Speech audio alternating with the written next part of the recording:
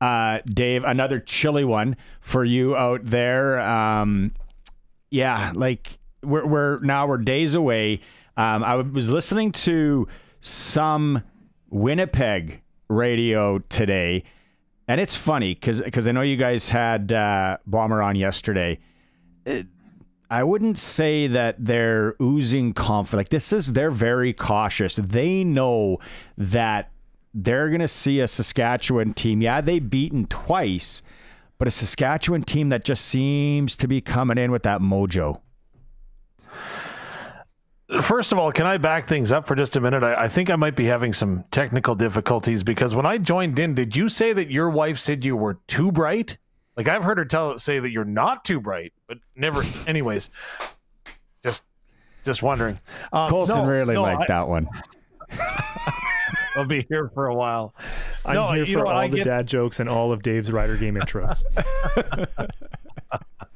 I get the same vibe in listening to the media interviews and kind of talking to people that I have this week is that there is some cautious optimism is what I'll use as the descriptive word, is the fact that there's faith, there's confidence in the Winnipeg Blue Bombers and knowing what they've done. But as Luke Mullender put it so appropriately, it is hard to beat a team twice in a season, let alone 3 times in a season. And that's what the Winnipeg Blue Bombers have to accomplish here on Saturday should they want to get back to the Grey Cup.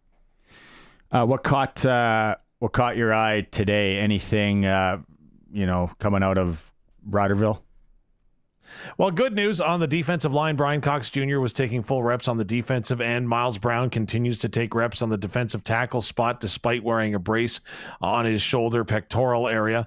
CJ Rivas was back on the field today. I was a little concerned when he didn't practice yesterday, but I think it was more of a maintenance day yesterday. So he was back practicing again with the defense. Offensively, doesn't look like there's going to be any change to the offensive line in that Trevor Reed is likely going to miss the game, the left tackle, albeit him not in a brace or anything is a good sign. I just don't see a way in which he's going to play. So that would mean Trevon Tate moves to that left tackle spot, and then Logan Ferland will start at right tackle, and Peter Godber starts at center. So those are kind of the big ones that you're noticing right now as we get closer to game time here on Saturday.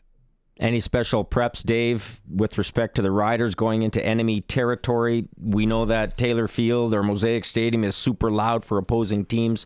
I'm assuming that the Riders they're in for the same thing when they head there. Yeah, and the team is fully prepared for it. If you come in off Elphinstone, you could hear the crowd noise from there today as they have got it absolutely cranked up. A lot of people are actually bringing AirPods and using the noise canceling feature on them just because it is that loud with what the Riders are practicing. And it's a complete role reversal from last week, because last week the defense was practicing with the noise, and this time around it's the offense and making sure they've got their silence cadence set up. And also you can see that they're making sure that they know the calls as the offensive linemen again are screaming at each other in their ear holes, trying to make sure that each one knows what's supposed to be happening on each play. So the communication's a big key, and the Riders have been doing a lot of work on it this week. And what about experience? I mean, we talk about, this Winnipeg team that's been to 4 straight Western, finals, hosting actually 6 straight Western finals. The Riders, not so much. Do they talk about experience with respect to the Riders as they head in? There are some veteran guys that they definitely are leaning on. Jameer Thurman is one of them on the defensive side. They've looked to him all year to really set a tone and again, just having been one of those been there, done that guys. Micah Johnson also is a guy on the D line that the team is looking to. And then you need to look no further on the offense than Trevor Harrison. And again, he is so dialed in, so focused right now in his preparation and just the way he is leading this team. And he's put them on his back for the most part. And again, whether it be through words, through the way that he's approaching the week, definitely Trevor Harris is a guy and the experience that is going to be leaned upon by this group. AJ Ouellette, of course, also has been there, done that a little more recently than Trevor Harris has. So he too knows what it takes to get back over that mountain and to the game. And he's looking forward to having an opportunity to do that in Winnipeg. And I have to ask you, how are you feeling going in? Like this is your first playoff experience too. You excited to get there and get this going? I didn't sleep Friday night before the game here. I'll be honest. I was like, oh my gosh. But going back there is going to be interesting, as I was fortunate enough to call games there with the University of Saskatchewan. So being at Princess Auto Stadium, as it's now known, was kind of a comfort zone, right? And the fact that I hated being there, as a Saskatchewan guy, but it also had that, security blanket. Okay, I know what to expect. I know where the clock is. I know where everything that I need is.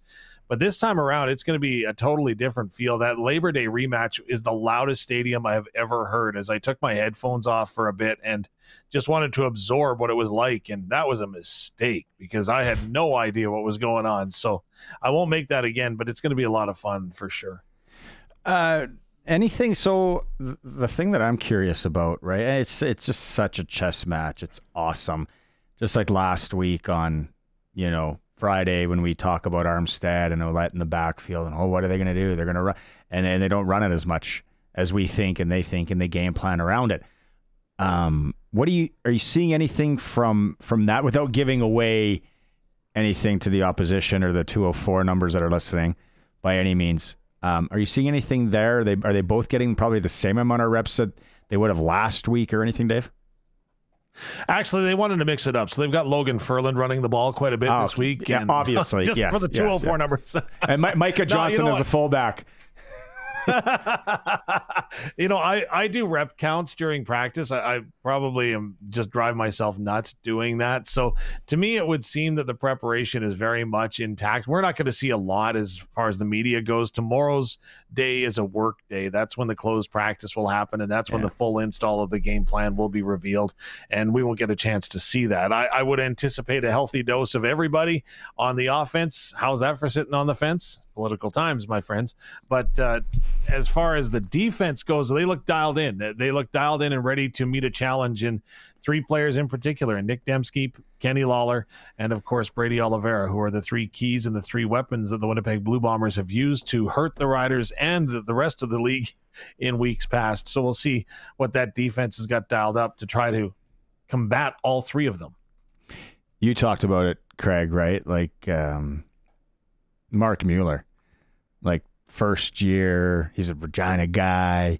He's in there, his grandpa, like the whole storyline as well. Like just to kind of put it in perspective, and I know that we've talked about it before, Dave, is this coaching staff. This is their first year, and where we are with the positivity, and we're going into Winnipeg. Winnipeg, this is winnable. Like what is it? 3.5 still. The line. So the smartest people out there that set gambling lines, 3.5. So it's not that I would think it would be, I thought it would be more like 2, but 3.5. But just this, like, I would like to know what Mark Mueller's week is like. What is he game planning? What is he seeing? Because we talked about it too, like with Winnipeg, right? Okay, maybe they're not going to run the ball as much, but they're just going to dink and dunk. And that's how Oliveira is going to get into the game, or he has against us. What are they doing on the other side to say, okay, well, the Riders are going to take that away now. Are we going to fire it deep down the sideline? Just that chess match, right? And yeah, it's not really, I guess this isn't really a question to you, but just the positivity with the coaching staff as well, and a guy like Mueller. I'll be quite frank, because obviously my experience with professional, right, is limited, right? Where I'm at game 22 now, but in past teams that I've been around, the most successful teams have the most cohesion, whether that's in the dressing room between the players or whether that's in the coaches' offices between the coaches. And I've been in some situations where it's absolutely toxic. The associate coach or the assistant coach, they don't work well together or whatever, right? And you think that, well, geez, it's the coaches that assemble the team. Well, that's not always the instance. But this time around, this group genuinely cares about one another. They enjoy spending time together, and there's nothing worse than having been trapped at a stadium forever, right? So this group, they work so well and feed off one another that I think that that's part of the success that Corey Mace has gone ahead and instilled. Now, there's so many other positives that you can draw upon, and when you bring that conversation back to Mark Mueller, the guy's been around the game forever, right?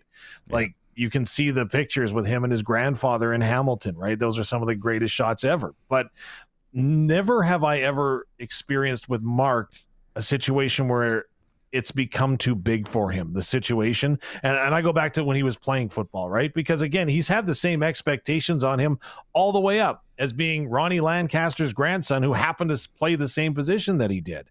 And there was never a moment that was too big for him, and he's combated it all the way through. So to me, he embraces that challenge. I think I've seen him grow as a coordinator in his play calling this season, and I'm excited for what he might have dialed up this week against Winnipeg. Speaking of wives, smart Alec, what's yours saying about your hair? Because like and the beard and everything. Is she digging it, or she's like, dude, you got to shave and cut that thing? I just say, all right. No, I'm just kidding. Yeah, you do kind of look like Matthew McConaughey if you squint. No. Yeah, that's right. She does not want she's all for a haircut soon. I love it. I was trying to think of who you look like, and I was like, there's a little bit of Huey Lewis there.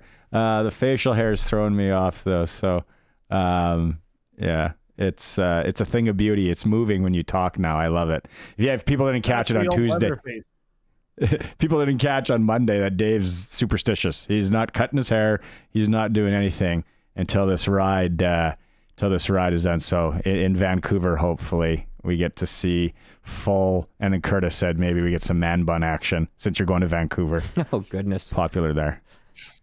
Wow, the other superstition I've gone ahead is I haven't bought my kid a tank of gas in over a month, so I'm going to try to keep that one going too. Yeah, that's tough. That one's a little tough. All right, buddy. Have a good one. Close practice tomorrow. We'll catch up and see how things go. All right, and great to see Craig Adam where he belongs on camera. You look great, my friend. Hey, thank you, buddy. Appreciate it. Shine free. Shine free. Craig Adam. So it's all good.